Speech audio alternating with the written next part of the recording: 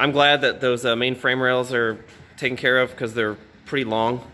What is kicking? We are making some headway on this tube thing. Okay, the current status of this project is right here. So I'm building it around, essentially, I'm building the thing around me. And that also means dialing in where the drivetrain is in relation to the seat. I'm going about it the long way in the beginning. This sucks, because basically, I don't want to do anything in the back until I get the roof line done. I'm not going to do the roof line until I know where my seat is. I'm not going to know right where my seat is until I get this in there. So I'm going about it the hard way first, but it pays off in the end. Yeah, just trying to get stuff where you want it, getting it level. You know, when the motor, transmission, transfer case weighs a ton, but the chassis weighs like 1.2 pounds right now, so it's hard to dial it in. Everything is very touchy at the moment. But I just got the motor mounts tacked in and a transmission mount tacked in, so I'm actually going to pull the motor out now and finish welding the motor mounts. Today was a day where you really chew through some tube. Between doing the long A-pillar drip line on both sides and the B-pillar, end of another long day. I wasn't working at the fastest pace I've ever done, but I managed to get a few tubes in there. We got a basic shape going here. You know, there's still plenty of lines left to complete. I'm gonna go inside. Pretty dark out. The Lone Star. I am pretty sure that's Pluto.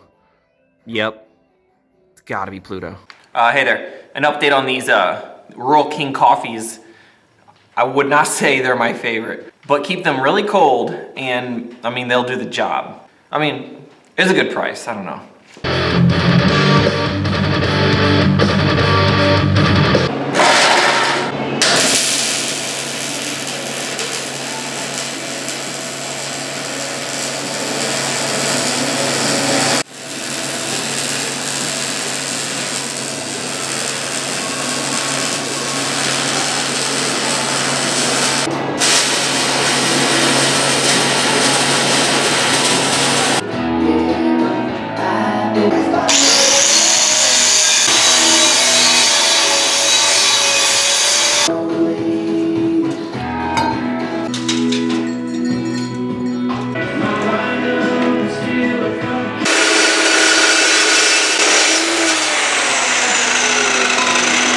Hey there, what's kicking?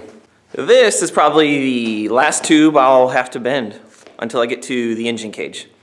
So, we're close. We are close.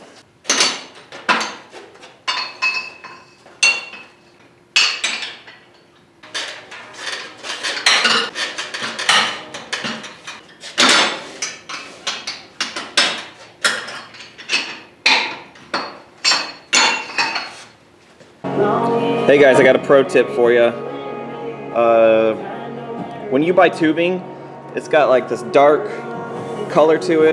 People call it mill scale. It's also pretty lubed up, rather greasy, which is nice. It keeps it from rusting, but it's not great for welding. So usually I make my copes, I tack on the tube, and then I just use this guy. I go around my notch, you know, and it gets me down to clean bare metal. It's kind of a pain in the butt, but it'll give you the best results.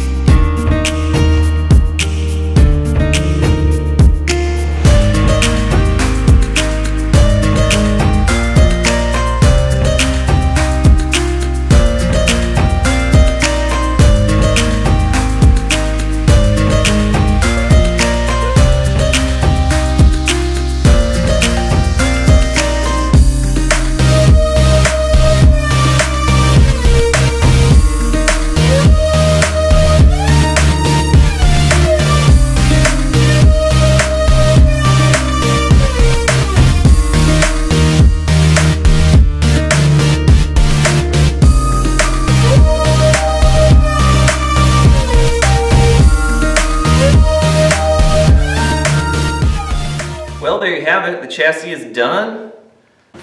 And I really need another set of gloves. These were my backups. And they're done. I thought I had another pair in the bottom drawer. I apparently already used them. So I threw out one pair, and then I was like, oh, let me open this up and grab the other new set. And they were not in there.